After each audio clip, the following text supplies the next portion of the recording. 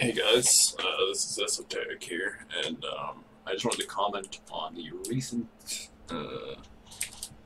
overwhelming um, conversations happening about arrow hitboxes and how they specifically themselves are too large. And I'm going to show you guys how it is a overall hitbox issue in Overwatch and not specific to Hanzo himself.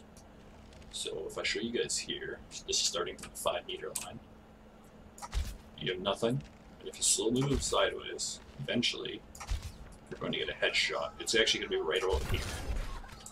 So you can see that. I'll wait for him to go again.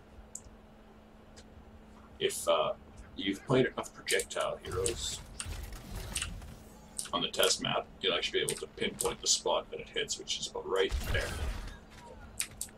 Let me kill this guy so I can even face him so it'll look the same. Now this is with Hanzo specifically.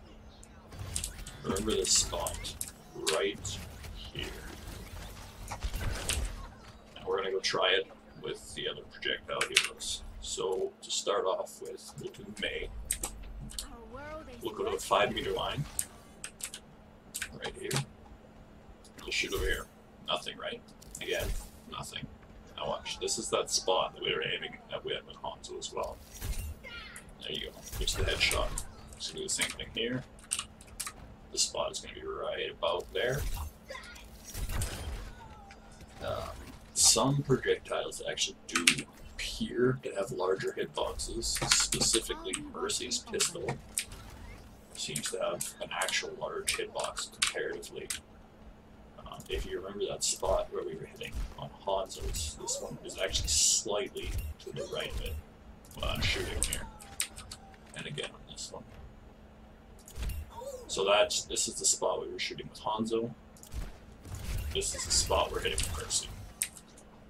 Now you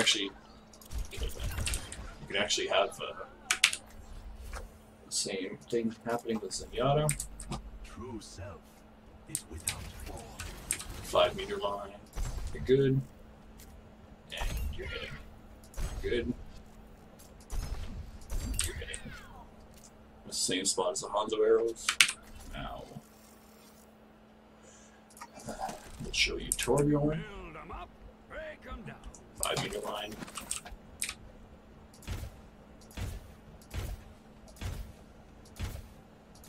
Now, Torbjorn's actually appears, I think I'm a little bit too far away.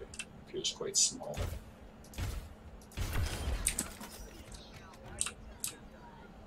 And I think that has to do with the angle it's shooting from. I'm still not directly on it, but it's slightly closer than the rest. Now, Genji. Genji's another one who has a slightly smaller hitbox, it seems, on his shurikens. So, shooting aside. That was a spot where Hanzo and the other heroes were hitting slightly to the left of that, so you need to have your running almost touching. You hit. So that was the Hanzo spot, and you're just slightly to the right left of that.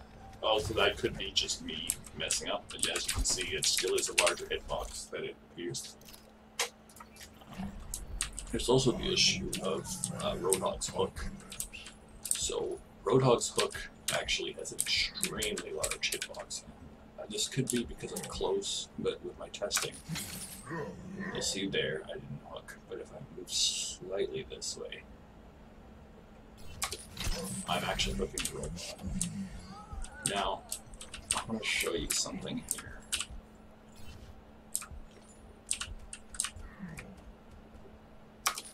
I have to swing outside of this, but I should be able to hit that robot behind it. See? I hooked him behind the wall. Now that was maybe a slight angle issue. Let's see if he goes back. Let's see if I can get him again without the angle.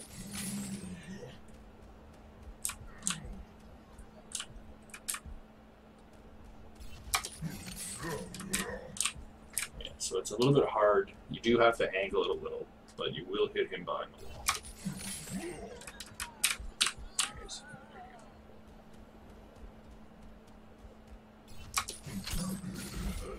Roll through. So there you go. There's Overwatch hitboxes.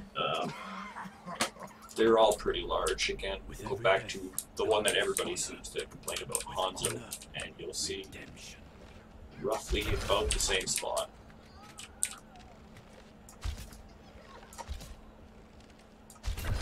It might actually be a little bit larger, but they're all pretty big.